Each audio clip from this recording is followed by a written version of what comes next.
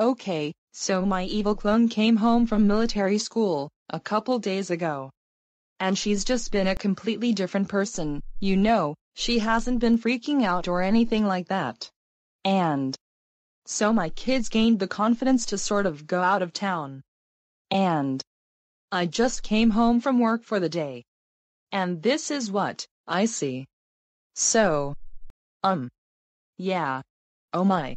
Evil me, what are you doing? What the fuck? Is she in her yoga shorts? Oh my god. This is crazy. Holy shit. There's stuff flying everywhere.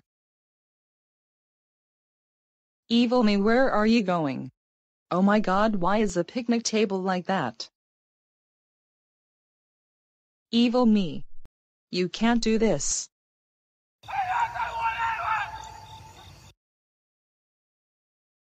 Is that my laptop? Oh my fuck. Well, I have a feeling we are not gonna see her for a really long time.